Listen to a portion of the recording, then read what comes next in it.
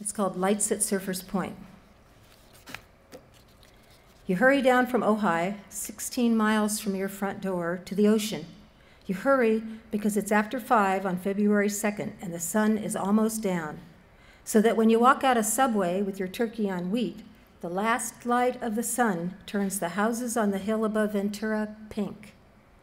And you arrive at Surfer's Point in time to see the luminous silver light washing over everything while surfers rest final waves, coming in so small but nicely, and the algae on the point makes the rocks glimmer in the darkening light like some fantastic decoration.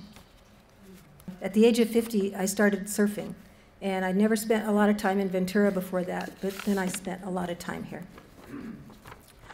I love Ventura. I love the cold fog that hugs the coast while the sun hits the houses on the hills. I love the wind that blows so hard that my surfboard acts like a sail when I carry it. I love the wind on the ocean, blowing huge spumes of spray off the waves.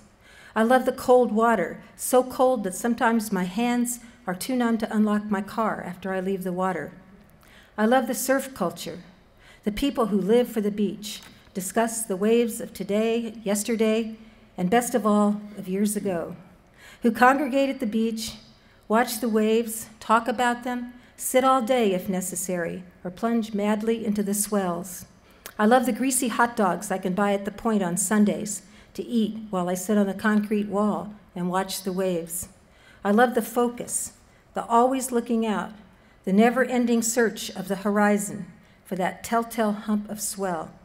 The clear day's view of Anacapa, Santa Cruz Islands spread out, seemingly so close, punctuated by offshore oil rigs, are the days when the sky and water are the same color, gray, and the fog so thick you can't see the pier. I love sitting in the water while pelicans soar by, seals pop up, and dolphins glide, sometimes so close I can hear them breathe. I love Ventura.